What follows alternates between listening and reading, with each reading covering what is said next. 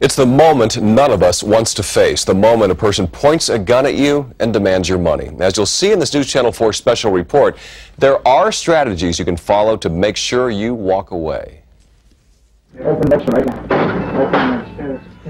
Imagine having a gun pointed at your head, as in this recent terrifying robbery of a Long Island video store.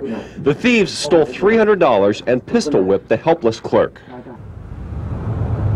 Last fall, on the streets of his quiet Brooklyn neighborhood, college student Brian Hayes was robbed at gunpoint. He turned over all his money, 5 cents. I thought maybe they might get mad that I didn't have any money.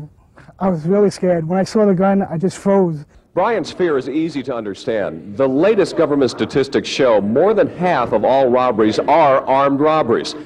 Ask yourself, if you were staring straight into the barrel of a gun, would you know what to do? Well, here at the Prepare Self-Defense School in Manhattan, they teach how to respond if you're confronted by an armed robber. Okay, I see you have a gun. I'm going to cooperate. I'm going to do whatever you want. Here's my pocketbook. Calm down. I'm cooperating. You don't need to use the weapon. If you're breathing and staying focused, and if you're talking and listening, you can have some control in what happens in the situation.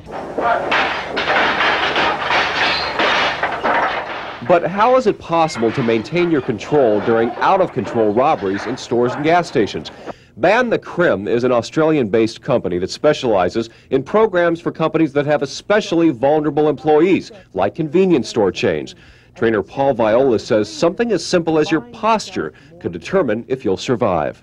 You're sending a message of, I'm not in your personal space. I'm not squaring off with you.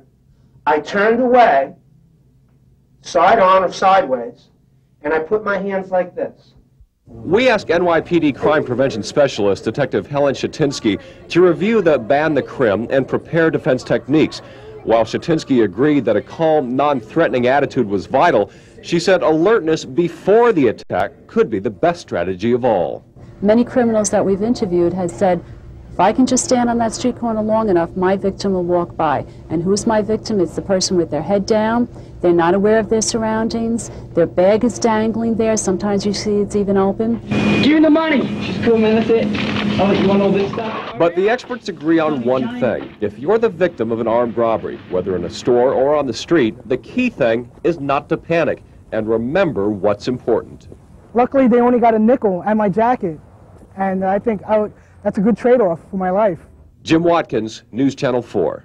It's actually worth repeating. Self-defense experts emphasize keeping your money is not the main objective. If the encounter ends with you unhurt and alive, it ended pretty well.